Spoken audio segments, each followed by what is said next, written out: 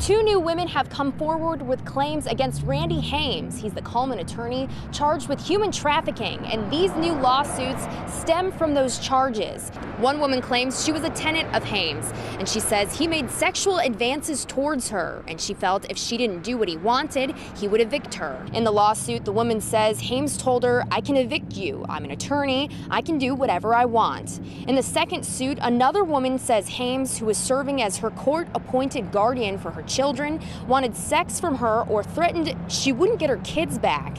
She also says Hames sent her lingerie.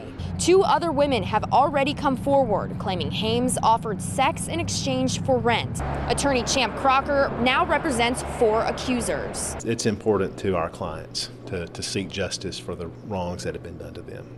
Today in court, there was a status conference for cases against Hames, who was in court today. Attorneys for Hames would not give us a comment. In Cullman, Mary O'Connell, WVTM 13.